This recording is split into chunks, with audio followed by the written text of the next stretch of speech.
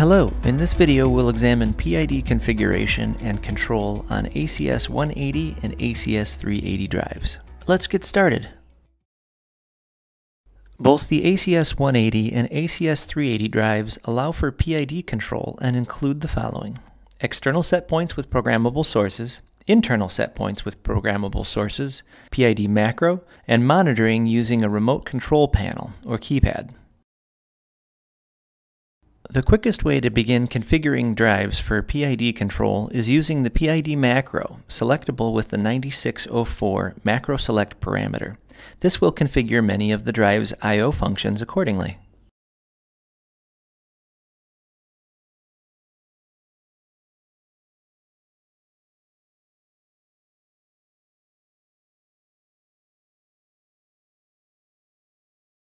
Please refer to these diagrams of the ACS180 and ACS380 control terminal layouts when the PID control macro is selected. These are located in the drive's firmware manuals.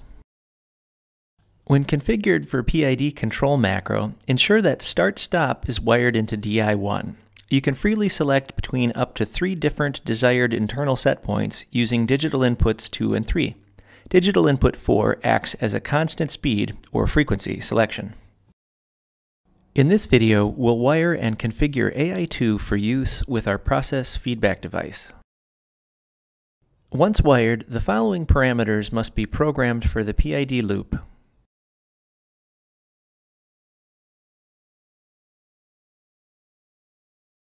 Ensure the entire parameter list is programmed and assigned the desired process values. In our video, we will be using values of 35, 68, and 92 for internal set points 1 through 3, along with an initial gain of 5, initial integration time of 5 seconds, and a derivation time of 0. Lastly, we'll use a set point min and max of 0 and 100 respectively. Ensure the drive is set to remote control mode. Select the desired internal set point with digital inputs 2 and 3. We'll start with an initial set point of 35 by energizing DI2 and ensuring DI3 is de-energized. Give the drive a start command with digital input 1. The drive will increase its output as it ramps toward its internal set point. In our example, AI1 will be used as process feedback. When we increase it, it represents an increasing change in load in the system. Note that when the process feedback becomes greater than the process set point, the drive output decreases until it stops.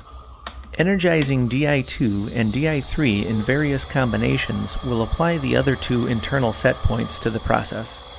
Selecting a process set point that is greater than the current process feedback will cause the drive's output to ramp up again.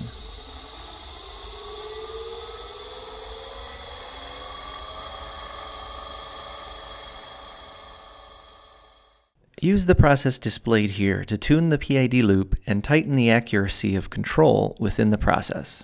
Ensure derivation time is eliminated by setting 40.34 equal to 0. Next, set 40.32 gain equal to 1 and 40.33 integration time equal to 20 seconds. Start the system. If it is sluggish, continue these steps. If response is satisfactory, then skip the remaining steps listed.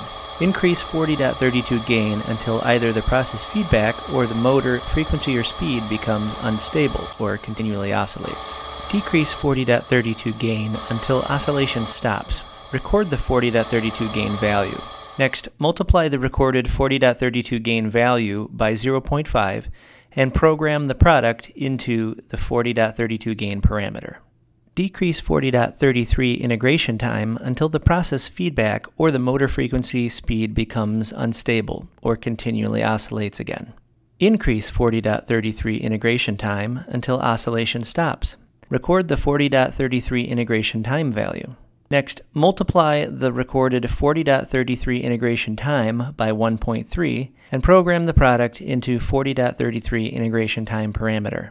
When all this is complete, the speed regulator in the drive will now be tuned to deliver stable yet responsive PID control.